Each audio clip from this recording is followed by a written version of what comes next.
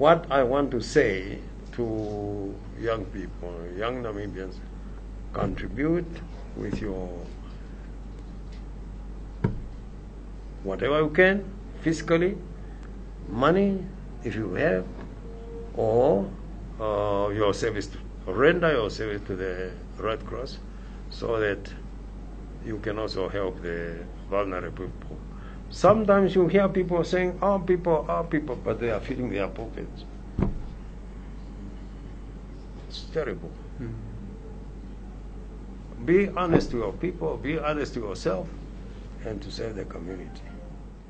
All I want to say is that continue with the good work, and I'm still available to help where I can, and I'm at your service. As long as I'm breathing, I'm with you. Thank you very much.